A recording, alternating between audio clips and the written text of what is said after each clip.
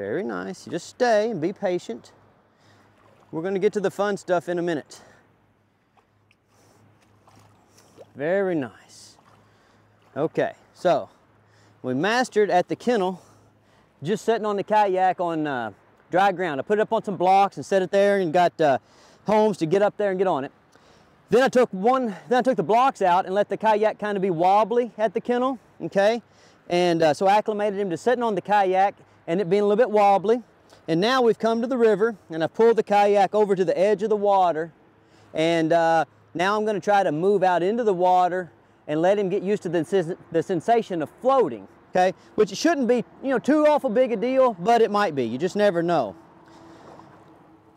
Got his leash on him just in case he goes to acting wild and crazy, deciding he's going to go somewhere that he shouldn't go.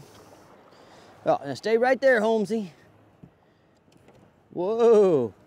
Now I'm just going to pull him out here very slowly.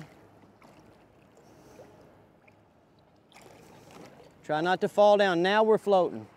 Okay, guys? We're floating. We're going to have to try to avoid some logs here because, oh, the river is fraught with logs. And so, you know, here's what I'm doing. I'm just putting him out here. Now look, I'm going to move my kayak around some. And every so often, I'm going to give him a treat. Now in this context, guys, the treats don't mean, it's not like he's sitting up here on the kayak and overcoming whatever anxiety might be related to getting on the kayak for a treat. So when you're watching these videos, don't just think you can go out in the world and take a treat and your dog all of a sudden be brave. That's not what's happening. I've done a lot of work with this dog to build up trust.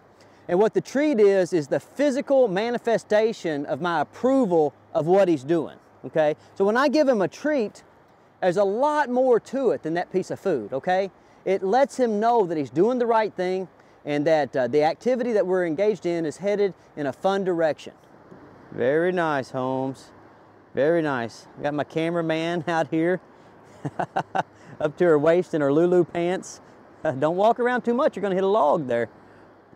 Ruin my camera, ruin those fancy Lulu pants.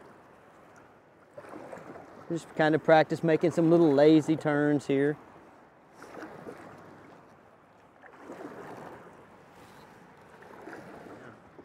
And look at that. You see how that dog laid down right there? That's what I'm looking for. Complete relaxation. Very nice. Now, got a good speed going. Good. Very nice. Very nice, Holmes.